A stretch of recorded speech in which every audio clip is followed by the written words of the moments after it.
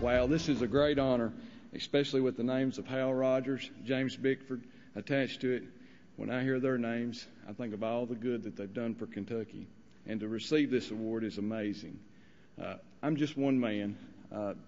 I'm supported by all my guys down at Solid Waste, Judge Executive Lawrence School, my Clean County Committee, my Pride Committee, and all the volunteers that make this possible. I want to thank the good Lord for all my co-workers, my men down at Solid Waste. This wouldn't be possible without them.